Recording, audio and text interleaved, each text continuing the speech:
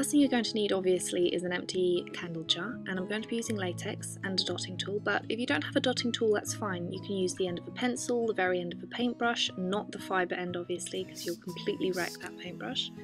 And you're just going to mark out whatever area you don't want the nail varnish to cover. So this is going to be for my face brushes, so I've just written face and outlined it a little bit. And you want to wait for the latex to dry before covering it with any kind of pattern you want with the nail varnish. For this one I just want squiggles, but there's tons of designs you can do. You can do polka dots, you can do lines, you could even imitate a Van Gogh painting if you felt like it.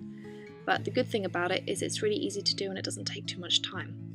Now when you're removing the latex, make sure you remove it before the nail varnish has dried, because if the nail varnish dries, it's going to come off with the latex. So do this well before the nail varnish dries, and there you go, once it's peeled away. Now I'm going to outline it because otherwise it doesn't stand out very much. But that's it really, and there's so many different patterns you can do. It's easy to do, it can look a little bit messy and still look interesting, which is good. Like this one which I did earlier, which pretty much just looks like I chucked nail varnish at it. But it's easy to do, it's using something you've already got, and it's really handy for holding your brushes in. Honey, you're stunning, believe me, it's true.